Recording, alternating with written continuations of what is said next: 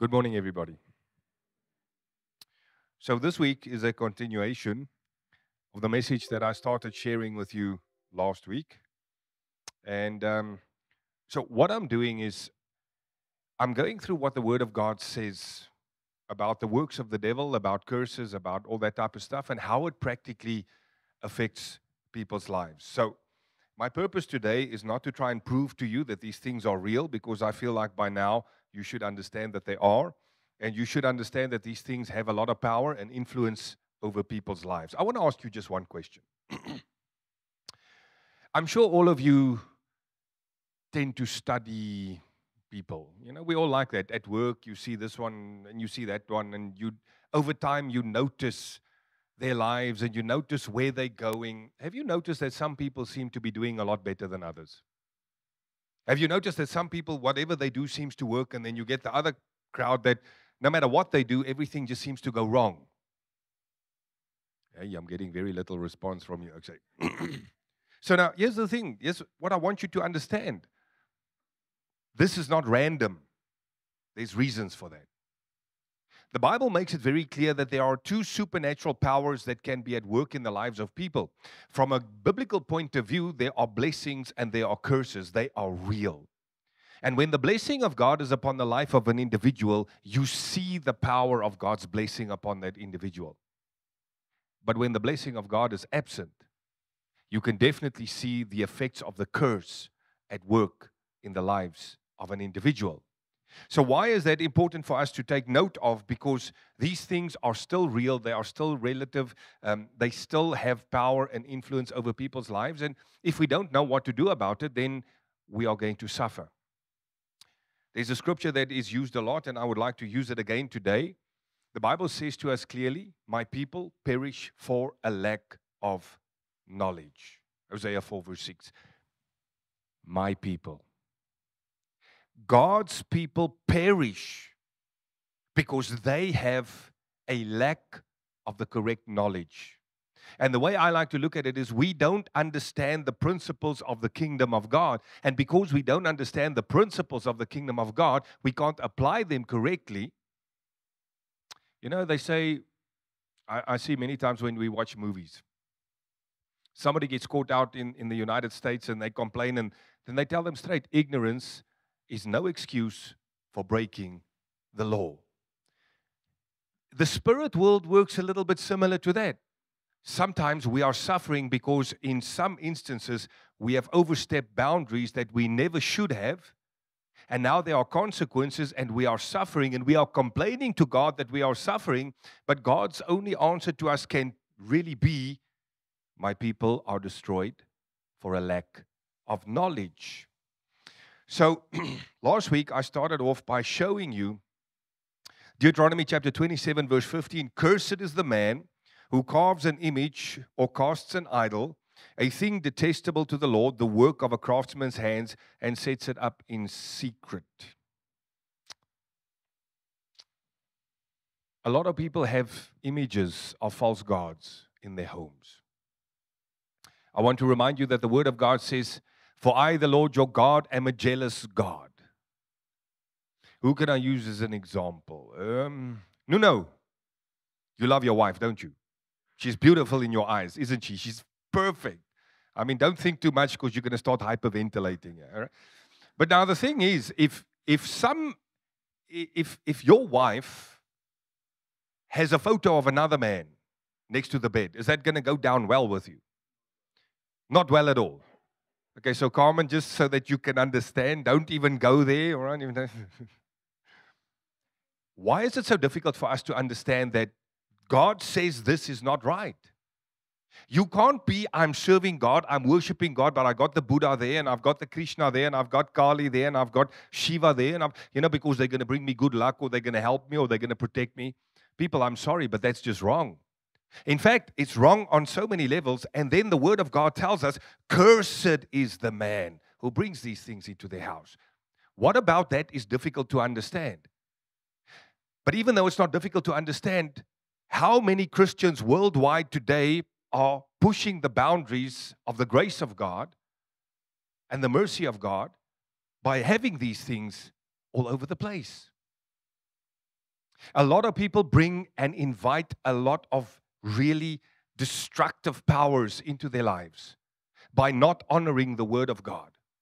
And we're not going to argue this point. There's nothing to argue. It's plain, it's simple. Cursed is the man who brings graven images of false gods into their dwelling. I think for us, it's a very difficult concept to understand that this little trinket that I'm putting there on the mantelpiece is going to have the power to destroy me. It's not the trinket.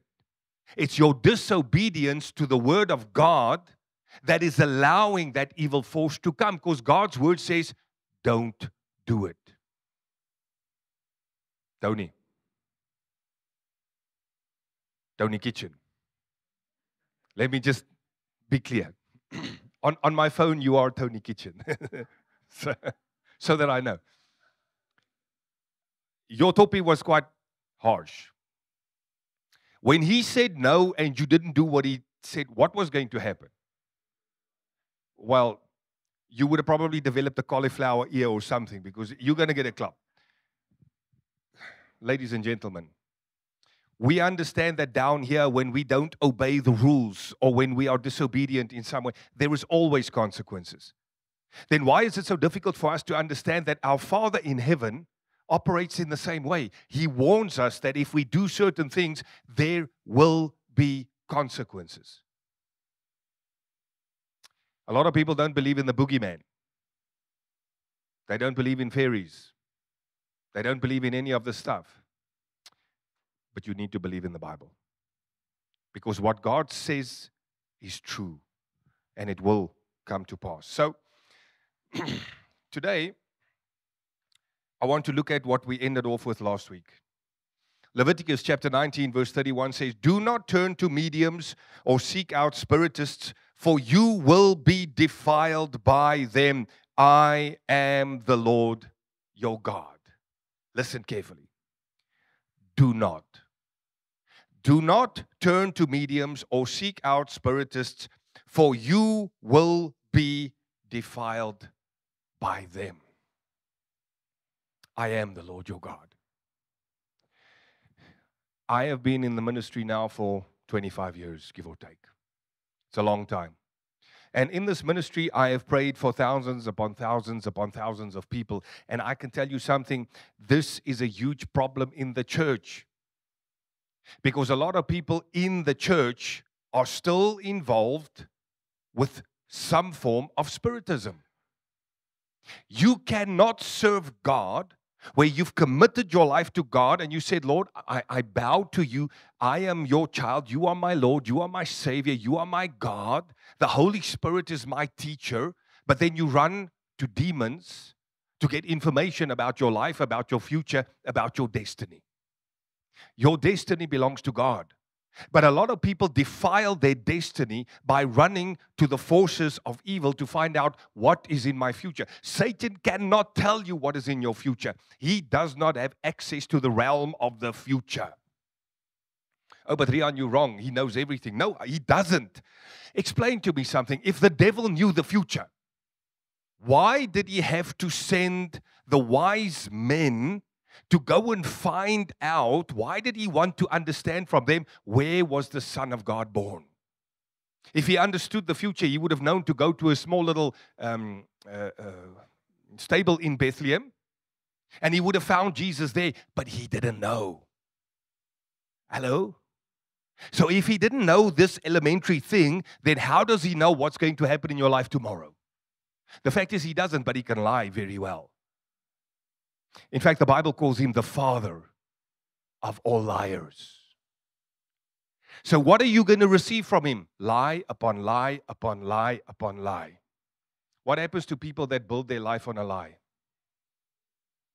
Well, the lie is a very poor foundation, and when the storms come, the house will come crumbling down.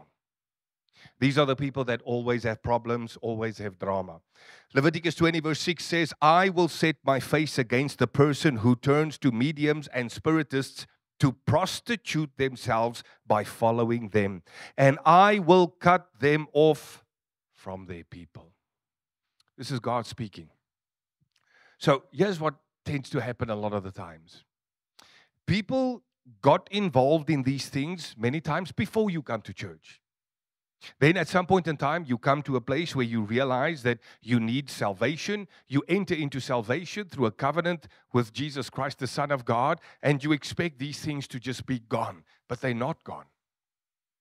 Because you opened the door for something evil to come into your life when you did this. It doesn't run away when you get saved. It was waiting for this day to start working against you. The devil doesn't mess with unbelievers. When you mess with unbelievers, you push them to the church. Satan is not an evangelist. He doesn't want you to go to church. He wants you away from church. So the stuff that you got involved in before you were saved, it's like they're in file 13 somewhere, and the enemy is waiting for the opportunity to open that file and say, I have this against you, I have this against you, I have this, and I can use this and this and this. And that's why a lot of people get saved, and then instantly the pawpaw hits the fan.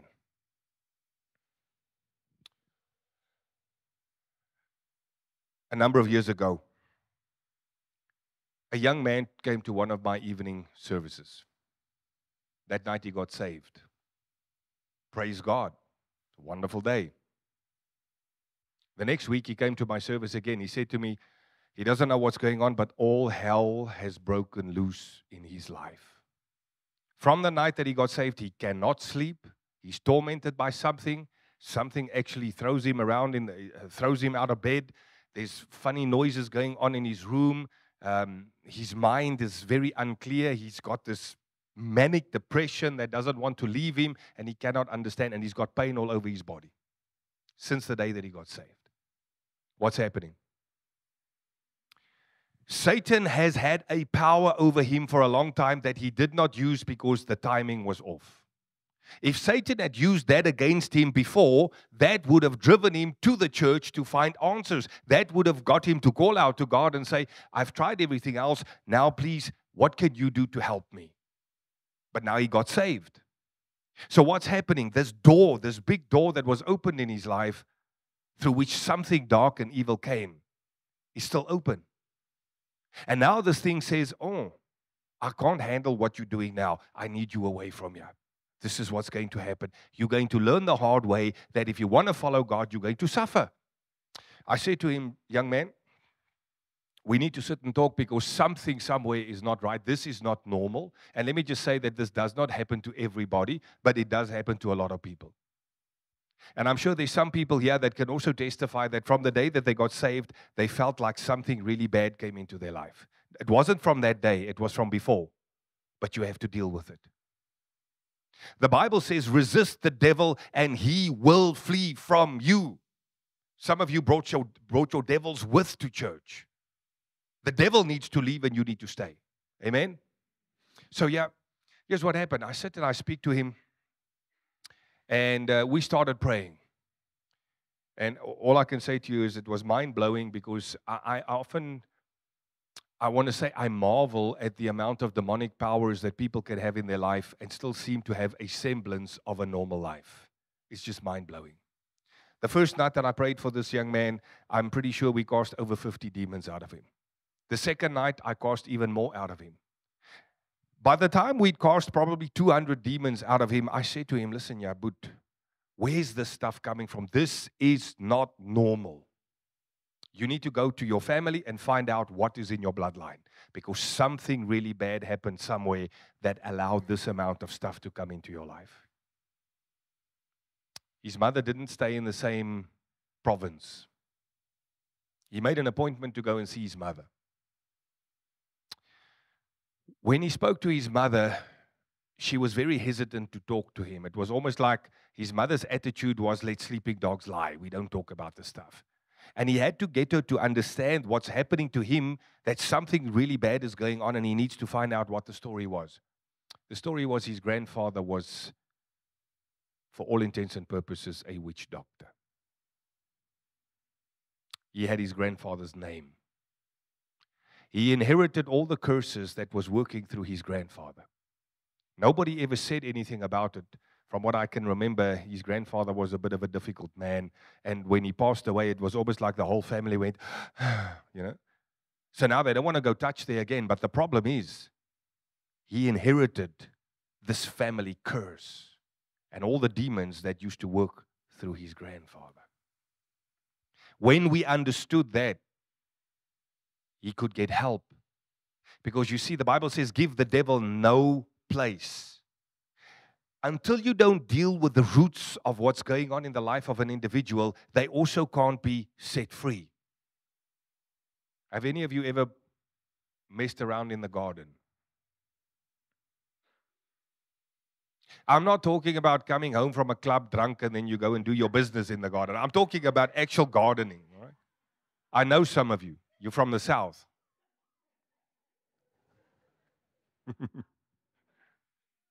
When you go into the garden and you pull out a weed, you need to be sure that you grab hold of the roots, because if you break off the roots, the weed is not stupid. It's actually very clever. It realizes somebody's trying to kill me, and then it puts all its power into its roots, and it just goes deeper and deeper and deeper.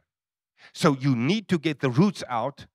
If you don't get the roots out, it just keeps coming back. It comes back. It comes back. In the case of this young man, when we understood what the problem was and we could take him through prayer and renunciation and confession to God and dealing with the familiar spirits that came through his grandfather, eventually things calmed down and he was helped. Now,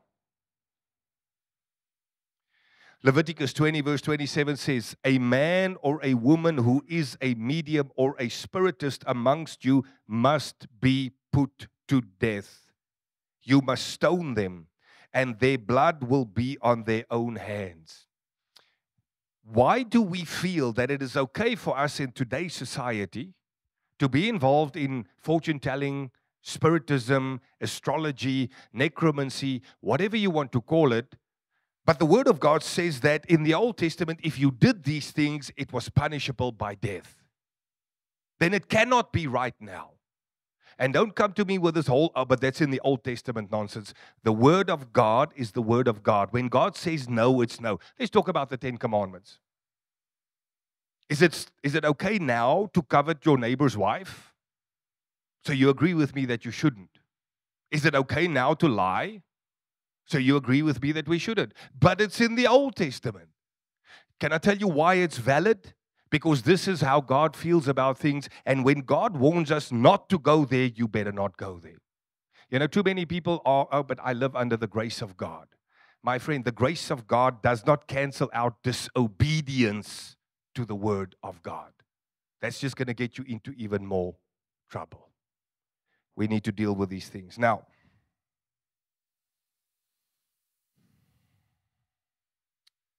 Deuteronomy chapter 27, verse 18. What am I doing? I'm trying to show you how the Word of God is still practical and relevant today, and why a lot of people battle and they can never go forward. For some people that's listening either over the internet or maybe here today, to understand why in certain areas of your life you're stuck. God doesn't want you to be stuck.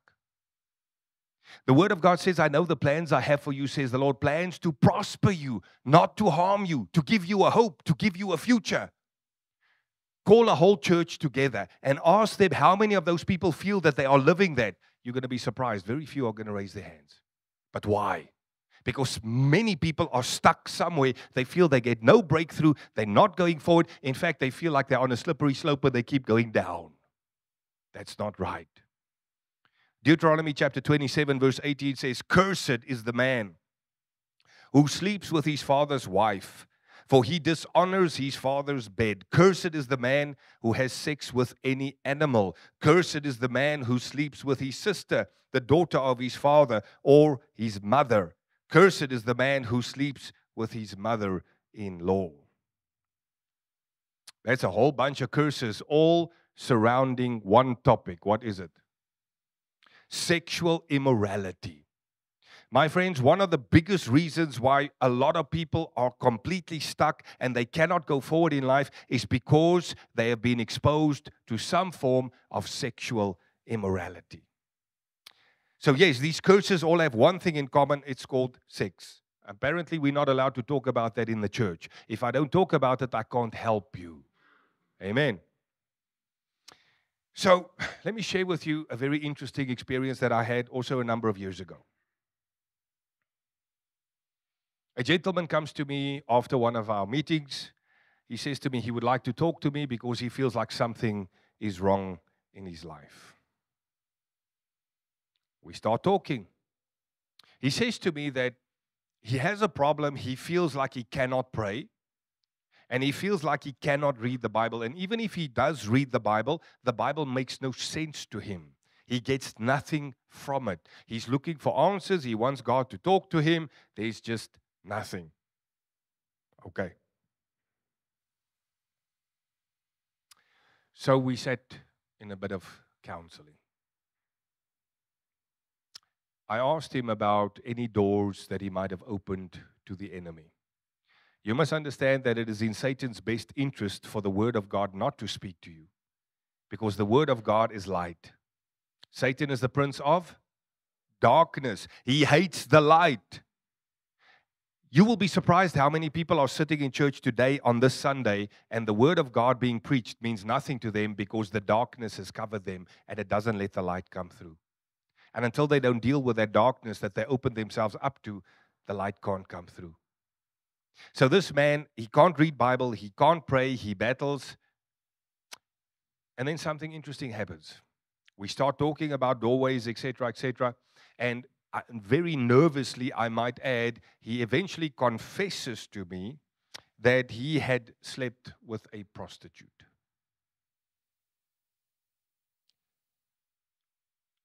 You know about Murphy's Law. Apparently, Murphy's Law was very applicable to his life because not only did he sleep with a prostitute, the prostitute was also a sangoma,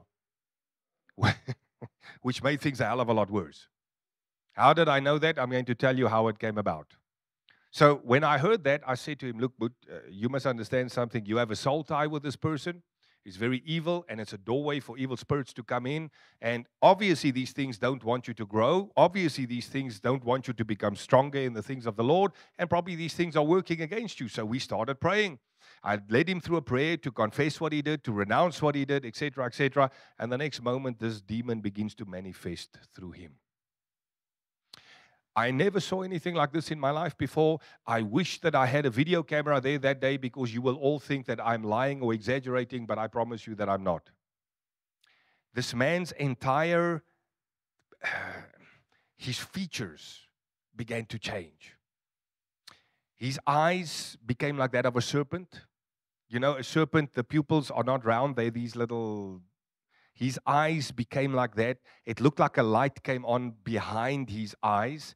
His tongue began to come out. Now, look, I mean, the human tongue can maybe come out that long. This oaks came out that long. And it started going like a snake. So it went like, you know.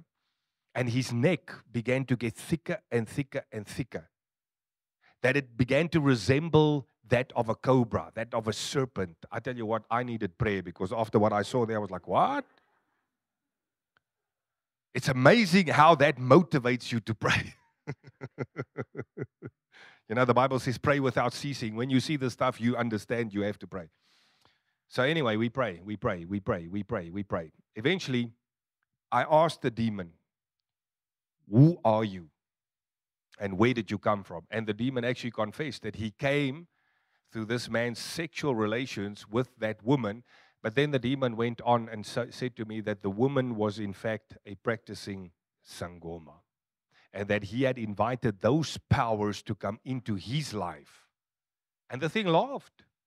It told me this man must not think that he will ever get anywhere because it is their mission to destroy him totally. They did not. That day, God, by His grace, delivered that man and set him free. And I do believe that he learned a very, very expensive lesson about kafoefeling with the wrong things. You know, there's a nice song in Afrikaans, laat staan, sulke dinge laat staan. Okay. Better not get involved. Stay away. But where did this come from? The Word of God says a curse will come upon you for sexual immorality. We are living in the 20th century. And these things might have been penned down in the 3rd or the 4th century, but that changes nothing of the validity of the scriptures. What God said in His word still comes to pass. What God warned us about is still relevant, and we need to take this to heart. And we need to understand that if we have messed with this stuff, we need to do something to deal with it. A young man comes to see me for prayer. Him and his wife had been married for roughly, I think it was 2 or 3 years.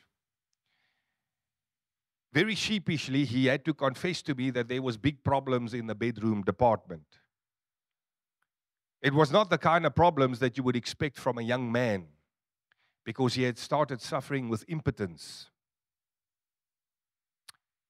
Impotence can sometimes touch you, especially when you get a bit older, etc., and the testosterone is not there anymore, what. But you would really not expect to see that in a young man that is probably in his late 20s. So I began to talk to him, and I asked him some questions. Here's what transpired. About 6 months before, he had visited, I do believe it was Japan, one of the countries in the Orient. And one of his friends that went with him on a business trip convinced him to go and see a specific temple. This temple was dedicated to a god of virility and sexual power and stamina and what. In order to go there, they had to take off their shoes and they had to bow to show respect to the power, whatever that was there. But now, what does the Bible say? Do not make for yourselves graven images of anything, blah, blah, blah. Do not bow down to them. Do not worship them. For I, the Lord your God, am a jealous God. He's a Christian. He's walking into the temple of a false god, specifically working in the area of sexual virility. What is he doing? He's bringing himself under a curse. In what area does the demon work? In the area of sexual virility. So what did the devil do? Took his power. Nothing worked. What did he have to do? He had to go down on his knees. He had to confess to God that that was a sin. He had to repent of it.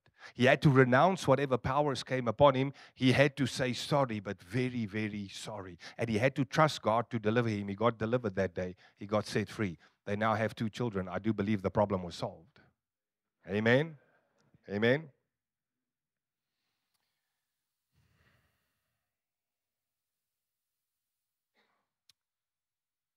Let's talk about how am I going to term this? It is sexual immorality, but you know what? It's this whole thing in society today that I sleep here, I sleep there, I sleep there, I sleep there, and everything is fine. It's just okay. What would I call that? Promiscuity. Thank you. Let's talk about sexual promiscuity. You know, the Bible says that Satan is perfect in wisdom and perfect in beauty. Now, one thing you cannot accuse the devil of is being stupid, because he's not. Even the Word of God tells us he's perfect in wisdom. Not one of you are. He's much wiser than you, and he's much wiser than me. He knows how to mess with people. He knows how to get you to open doors.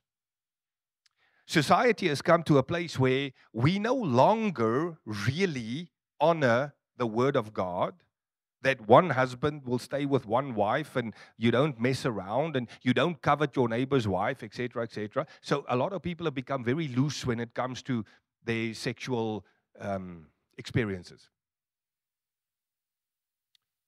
One of the easiest ways for evil spirits to transfer between people is through sexual contact.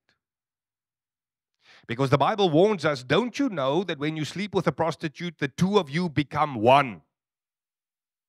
You're supposed to become one with your wife. You're supposed to become one with your husband. When you become one with another person, you are still becoming one, and it forms a soul tie. Now, later on in this series, I will actually give a whole teaching on soul ties, which is not today's purpose. It's just for you to understand. You know, back in the day, we used to go jolling. We used to go, all of us, yeah, most of us. We hop from this club to that club to that club to that club.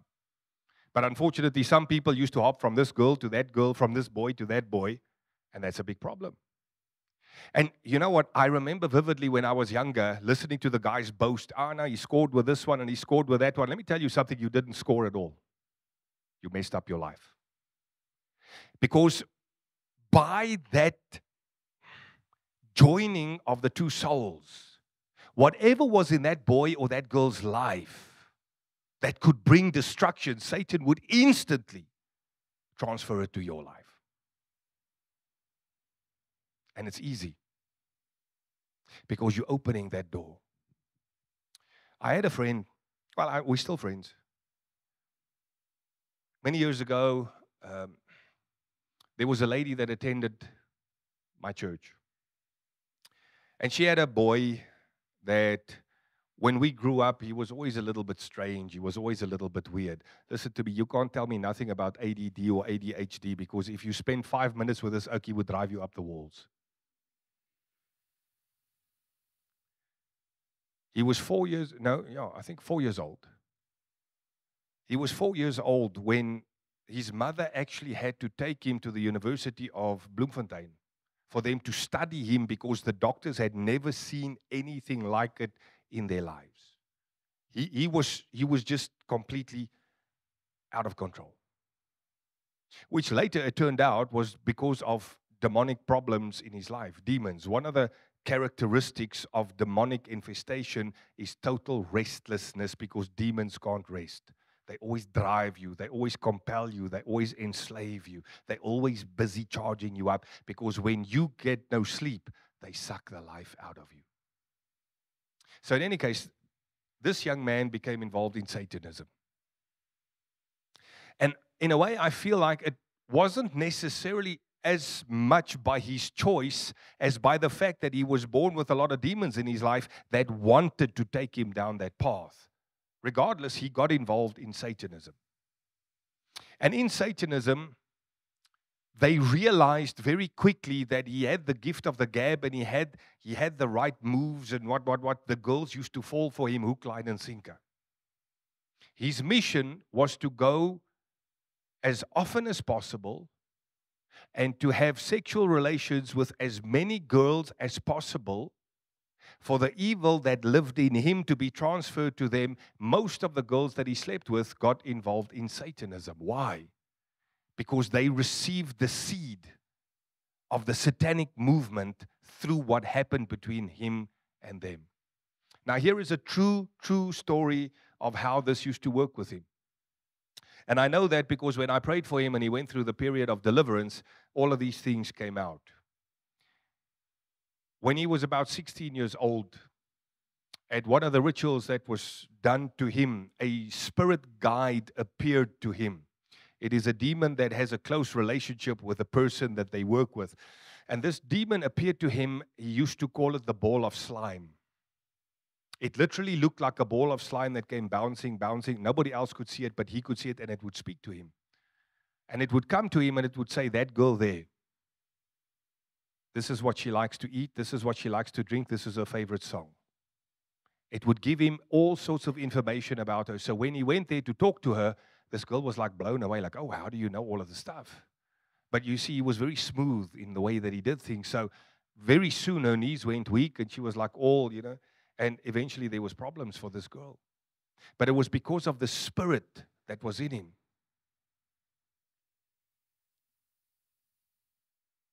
A lot of people used to like to hang around him because he would tell them all sorts of stuff about their life. Unfortunately, you got to pay the devil for that stuff. He didn't know nothing about nobody.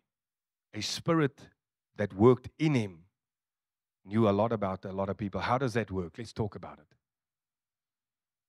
Everybody has a guardian angel. We like to hear that. But what if I was to tell you that everybody has some demons in their life as well? If God is going to assign an angel to look after you and try and help you to get to the place where God wants you to be, you must understand that the devil is also very busy. So he's assigned somebody to your life. That thing's purpose is for you to get off the rails, mess up, do as many wrong things as possible, give the devil place, etc., etc. And this is where the problem comes in. Because you see, the spirit world knows you. The spirit world knows what you've done, where you've been, what you got up to. The spirit world also knows your hopes, your fears, your dreams, your aspirations. When you go to a fortune teller, they operate through familiar spirits, like the spirit that used to work with this young man. And that spirit communicates with whatever is working in your life, and in a second, they can actually know everything about your life. So they just start telling you. But it's easy. If I walk with Matthew into a place, and I go and I sit and I talk to somebody and I say, oh, this is who he is, this is what he does, that person comes in, oh, okay, you this, you that, you what.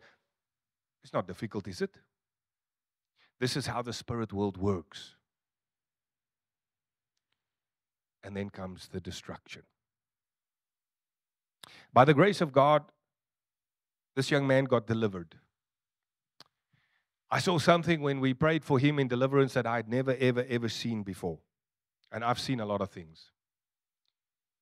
When one of these spirits came out of him, and I can't really remember exactly which one it was, but I think it was the main spirit that was at work behind the whole satanic movement, etc., etc.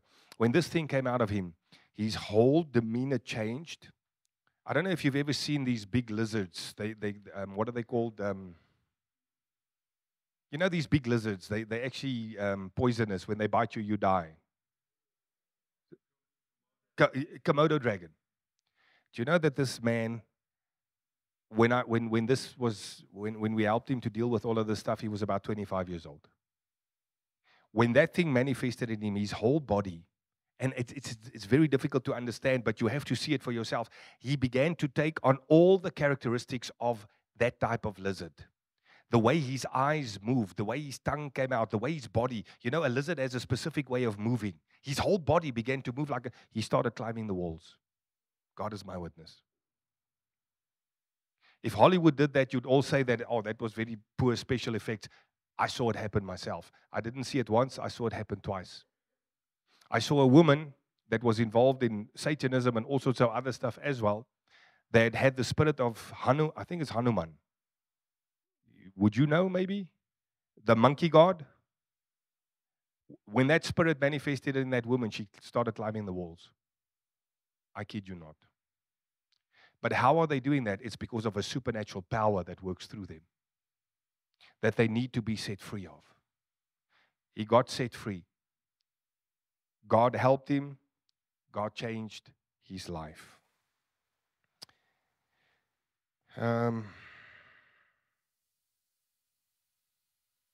The next time, and I'm not just talking to you, I'm talking to a couple of people here that's going to be listening to this. The next time you think that you're scoring by sleeping around, please remember that you're not scoring.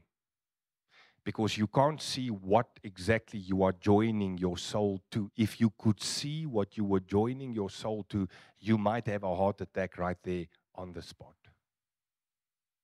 Satan loves sexual promiscuity, because how many people's lives has he destroyed because of 10 minutes of fleshly pleasure? Matthew chapter 18, verse 34 to 35 says, and his master was angry and delivered him to the tormentors until he should pay back all that was due unto him. So my heavenly Father will also do to you if each of you from his heart does not forgive his brother.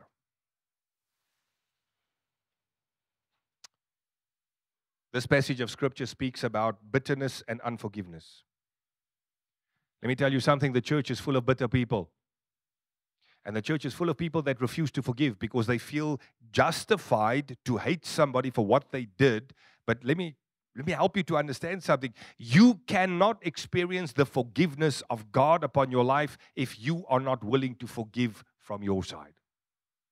And I'm not trying to say that what was done to you or what happened to you or what was said about you was not bad, but I want to say something to you. You are the reason why you can't go forward. Because if you cannot forgive the people that have hurt you, you also cannot be forgiven by God for what you have done. It's like a package deal.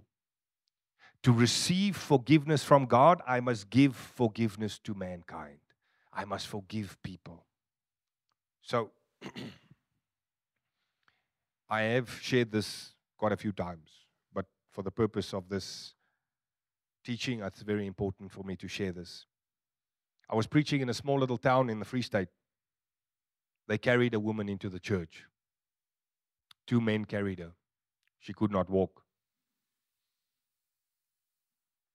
Afterwards, I asked people to come forward if they want to receive prayer. They carry the woman to the front. They're holding her up. I asked this lady what's wrong. She gives me like a whole encyclopedia of infirmities and problems that she's battling with. I said, okay, fine. I'm going to pray for you. And as I'm about to pray for her, I get this thing in my heart that this woman is very bitter. So I said to her, I said, ma'am, I have this thing in my heart that you are very bitter about something and you've not let it go. Instantly, this woman's entire countenance changes. You see this fieriness come into her. You literally see the hatred coming out of her eyes. And she says, yes, I hate them. I hate them. I will never forgive them. This is now the way she responds. I said to her, ma'am, did you come here for prayer today? She says, yes. I said, God can't help you. Oh, how can I say something like that? I said, because according to the word of God, right now you are being tormented by tormenting spirits and you are giving them the place. Until you don't stop what you're doing, God cannot help you. This might be as a shock for some of you, but there's many people that will never be healed, that will never be delivered, not because God is incapable of healing them, not because God is incapable of delivering them, because they will not meet God's conditions. You have to be willing to forgive if you want forgiveness. God will not tell the tormenting spirits in your life to go if you haven't removed what keeps calling them. Okay, this might be a gross way to think about it, but it'll help you to understand. If a dog comes running into this church and does his business there on the carpet, it's not going to be very nice. But it's going to get even worse because the flies are going to come from everywhere because they're being called by the filth that sits there. It doesn't help we all sit and complain about the flies. Somebody must take away the filth that keeps calling them. Now, your bitterness and your unforgiveness is like doggy doo-doo that keeps calling the flies. And it doesn't help you complain about it. You got to remove that which keeps calling them to come. Tormenting spirits are called by bitterness and unforgiveness. And you can't get rid of them because that gives them the place. Okay. I explained this to the woman. She looks at me with these big eyes. I say to her, ma'am, would you agree with me that you are suffering? She says, yes. I said, well, you're the only one that can stop your suffering. You need to come to a place that you let these people go. She said, okay, fine. I prayed with her. She confessed to God her bad attitude, her bitterness. And let me just say, what made this 100 times worse was that the people that did this to her were people in the church. Isn't that just the way it always is? The devil would rather have you hurt in the church than by somebody in the world, because you kind of like maybe expect that from worldly people, but you don't expect that from the church. But let me just tell you that not everybody sitting in the church is truly a child of God. There are many agents of Satan that also sit in the church. She forgave them. I prayed for her. The power of the Holy Spirit came upon this woman. Her whole body began to shake. She shook so violently that the 2 men couldn't hold her. She was down on the floor. This woman at that stage was probably in her mid-60s. This continued for maybe, I don't know, half an hour. I did not interfere. When God's busy, I just leave him to do what he's doing. When she eventually calmed down, I walked up to her. I extended my hand. She got up by herself. Okay, I helped her, but she stood, which she couldn't do before. She took a deep breath. I said to her, how are you feeling? She said she feels like a completely different person. She said to me she's got no pain in her body. She was riddled with pain. But where was the pain coming from? Tormenting spirits. They weren't there anymore. If I take a needle and I keep shoving it into Wilson, he's going to keep feeling pain and he's going to keep complaining. And the only way for that to stop is to get rid of either the needle or myself. And immediately he'll feel better. Well, that's exactly what happened to her. Now,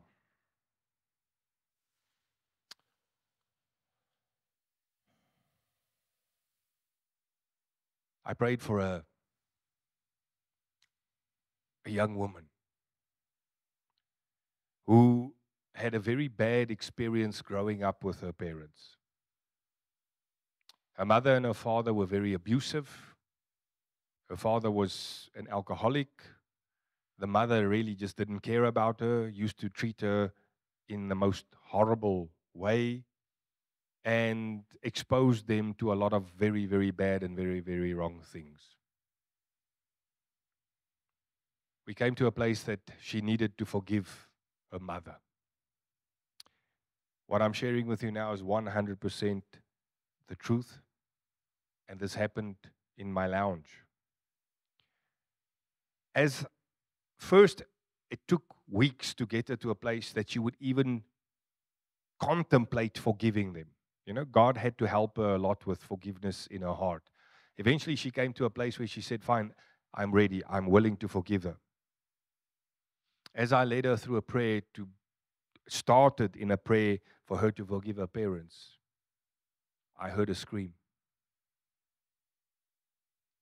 She showed me her arm. It looked like a knife had cut her all the way from the top to the bottom, blood running everywhere. What was happening? The same spirits that were tormenting her day and night were now manifesting in a very practical way their presence, because they did not want her to forgive her mother, because the moment she forgives her mother, they will lose their victim. Remember something, demons have one purpose. Outside of God, there is no life, and the way for them to experience life in any way is to attach to a person and suck the life out of that person. And they don't like to lose. Jesus said, if an evil spirit goes from a man, it goes through the barren, dry places, it seeks rest, it finds none. Then it says to itself, I will go back to my house. The demon sees the person as the house. Now they're not happy because they're going to get evicted. By the time this demon, there was probably more than one. There was actually quite a few. By the time these things left her, most of her body had cut marks all over. But then you must also take into account that she'd been walking with this absolute phenomenal hatred and bitterness towards her family for probably 29 years. The Bible says, give the devil no place. Sometimes we give him a lot of place. And let me say something about the devil, because some people seem to not understand that. In the book of Revelation chapter 12, we read about a war that took place in the heavenly realm. A war between Michael and his angels and Lucifer and his angels. There, he's actually called the dragon. And the Bible says, and Michael and his angels fought against the dragon, and the dragon and his angels fought back. Don't expect the devil to go without a fight. It's not biblical. The Bible tells us he fights back. That's why a lot of people battle, because they don't want to go through that battle. They want it to be easy. It's not always easy. If you've given place to the devil, sometimes you're going to battle to break that hold. But you've got to continue, because God is for you, not against you. He wants you to be the head, not the tail. God will help you. But sometimes we're suffering the consequences of what we allow to come into our lives. She got delivered. It stopped. The cuts in her body healed. The most important thing was that her heart had to heal as well. A man comes to me after a church service. He says to me, please, can I pray for him, because he has debilitating headaches, to the point that sometimes when he gets these headaches, he actually falls into a trance, and then his wife battles with him. It takes time for him to come out of it, and then for 2 or 3 days, he can't do anything. It's really, really bad. Upon some discussion, I say to him, I'll come to your house and I'll come and pray for you there. Now, it turns out that this man is a Reiki master. He spends a lot of time doing healing and what for other people, etc., etc. Now, let's be very, very honest. There is such a thing as supernatural healing. But the only source of healing is God. There's no other way where you're going to get supernatural healing. When you go to the devil to get healing or deliverance or any kind of help whatsoever, you're going to have to pay him for that. The ultimate thing that he's looking for is your soul. But he will definitely settle for your health or your peace or your sanity or your hope or your joy. He wants something in return. So I get to this man's house. He lived here in the south of Joburg. And as I walk into the house, there's there's Buddhas everywhere. There's crystals everywhere. There's like a whole plethora of, call it New Age type, Hindu type, what stuff. All these things he uses to channel the energy so that he could bring healing to these people. But now look at how the devil works. In his mind, he's helping people. And he gave me a whole list of, he's helped this one and he's done this and he's done that. And I'm not doubting that. But what God does through me or what God does through you when it's the Holy Spirit doesn't cost me nothing. For him, it's costing him his life. His kidneys were on the verge of seizing up. The doctor told him that if things don't change, he would have to go on to dialysis. There was a whole bunch of other health-related issues. So now, he's bringing healing to these people, but he has no health for himself. How does that work? Because that's not the way God works. Anyway, so I said to him, look, now I must be very honest, he was not really a Christian. He came to one of my meetings because somebody that they knew very well had encountered the power of the Holy Spirit at a meeting, went and told him all about it, and because he's curious about these things, he came to see, how does this work? And that day, the power of the Holy Spirit arrested him in the church, and a lot of things happened. So that's why he opened the door for me to go to his house and talk to him. Because of the power of God that he experienced in the church, he listened to what I had to say. So I said to him, sir, you must understand the Bible says we cannot serve two masters. You cannot serve both God and mammon. If you really want to serve God, you got to get rid of all this stuff because this is against the word of God. In fact, the Bible says when you bring these things into your house, you will curse yourself. He looks at me with his big eyes. It was a very big decision for him because Reiki had been a very, very big part of his life for many, many years. And he felt he was doing good. You see, at the core of his being, he was actually a very good person because he wanted to help other people. But he didn't realize that he was actually just making things worse. He made a decision that day. He said, okay, so he wants all this stuff to go. True story. I say to him, if you want the stuff to go, all these things need to go out of your house today. Otherwise, you're going to have problems. Okay, fine. He walks up to the first crystal. As he picks it up to start walking out of the house, it looks like he turns into the proverbial pillar of salt. Everything in him just went like all rigid and stuff. When I walked up to him, there was a tear running down his one eye. Eventually, after me praying for him, he told me that he has a headache unlike he's ever had in his life. It's so bad, it's paralyzed him. I had to pray for him and pray for him and pray for him and pray for him. I had to bind all the stuff. Eventually, normally I don't do it, but this day I did because I could see that he was battling. I actually carried most of the stuff out of his house myself. That day, he got delivered from a whole bunch of demons that was working through him. When we got to the main demon that was working through him, when the demon manifested, it had him sit in, I don't know if you know the lotus position where they cross their legs and they go and they're like, And the other thing is sitting there, umming and ahhing. And I asked the demon, I said, who are you? He says, I am the power that works through him. It's not the power of God. It's demonic. It's evil. It's destructive. That day, God healed this man. The power of the Holy Spirit set him free. Let me remind you, Jesus says in his word, I have come to set the captives free. I have come to heal the brokenhearted.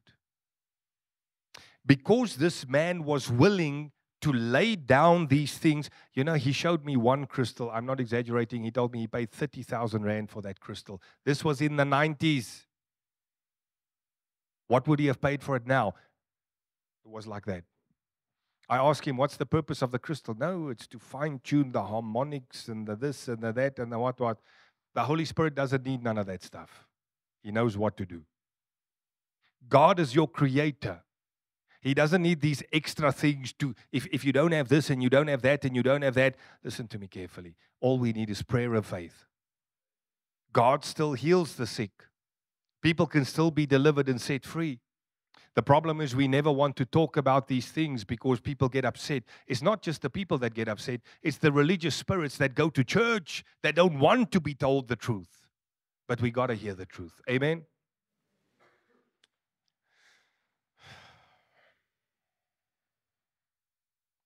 So I see there that I'm rapidly running out of time. I want to ask you a question. Does it help you to hear the scripture and then see how it practically manifested and worked in the life of an individual? Then these things are important for us to talk about. Because a lot of people don't realize why they can't seem to buy a break.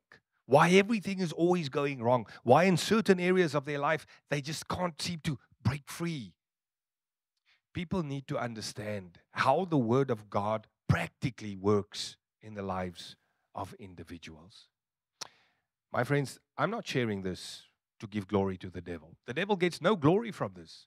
I'm sharing this to give glory to God because I'm trying to show you that God's Word is truth. And if we apply it correctly, it brings healing. It brings restoration. The Bible says, is not my word like a fire? Is not my word like a hammer? The devil doesn't like the word of God because the word of God is a fire that in certain respects begin to burn against the origin, the root cause of the problems that people sit with. But then they must first hear the truth. In most churches, you have some religious spirit that sits there that says, oh, I don't like to hear this. Oh, this gives glory to the devil. This is not from God. It doesn't work like that, says who? You got 10 people around you that experience it that way, but for you it doesn't work that way. The truth will always be the truth. And only the truth can set the captives free. So, why are we talking about these things? Because it's relevant. Because it's real. Because people are still affected by these things, and when people can understand how this works, they can apply the truth correctly. The Word of God makes it plain that the Word is actually the sword of the Spirit. In other words, when you come into a battle with the enemy, what is it? What is your weapon? I've got 2 minutes. We've got the armor of God, which we know the armor of God is only useful in times of war. I mean, you're not going to go to a party with your full regalia, what, you know. But when you're in war, you need your helmet, you need your breastplate, you need your belt, you need your shoes, you need your shield, you need your sword. But what is the sword? The sword of the Spirit is the Word of God. But sometimes it's specific scriptures and a specific understanding of the Word of God to be able to come against the works of darkness so that there can be freedom. The devil doesn't want certain things to be spoken in the church because that will become the sword of the Spirit. That will begin to set the captives free. That will release people from bondage, and Satan loves people in bondage. Don't think that everybody that's sitting in a church today all over the world on this Sunday are completely free. The Bible says to the believer, look at your neighbor and say, that's you. Resist the devil and he will flee from you. That was not written to the unbeliever. That was written to the believer. It is to the believer that the Word of God says, be sober, be vigilant. Your adversary, the devil, prowls around like a roaring lion, looking for someone to devour, whom you must resist, standing firm in your faith. Ladies and gentlemen, if we can come to the place that we understand these things and that we apply them, the world is going to become a much, much better place. We will begin to experience the power of God in the church once again, because it was never the heart of God for that to stop.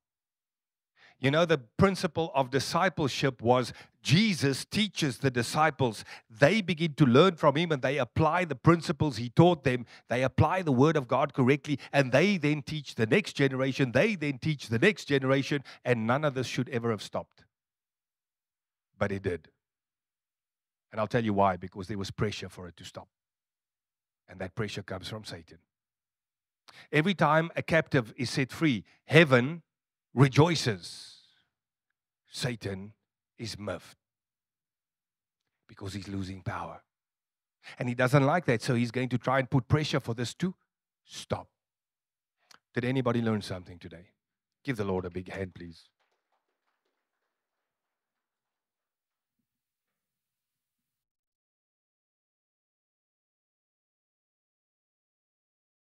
Okay, so regarding the message that I'm speaking about today and regarding the type of things that we're talking about, Jesus came to set the captives free. But in order for you to be able to be set free, the following things have to happen. The Bible says, confess your sin one to another. God is faithful and just to forgive you and to cleanse you of all unrighteousness. 1 John 1 verse 9, if I remember correctly. So there needs to be confession, because without confession, there cannot be cleansing. The Bible also makes it clear that we must forgive others their trespasses.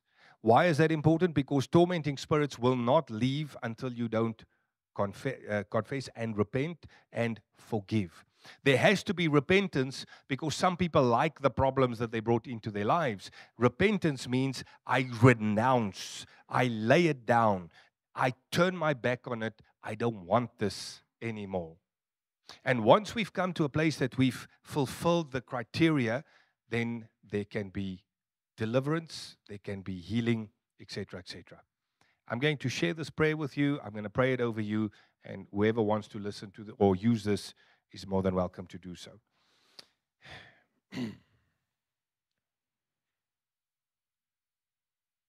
For those that would like to pray to God for him to deliver them or to set them free, you can join with me in praying the following prayer. Lord Jesus Christ, I believe that you are the Son of God.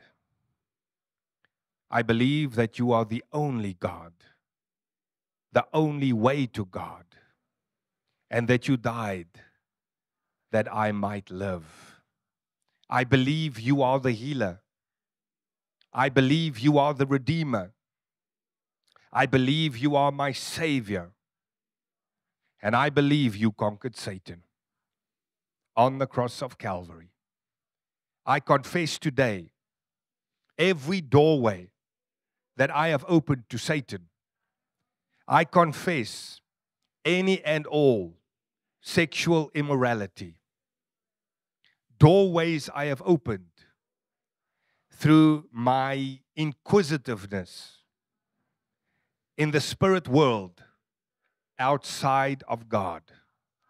Any witchcraft, any sorcery, exposure to spiritism, fortune telling, divination, any form of necromancy. I renounce all spirit guides that I've called into my life by these things.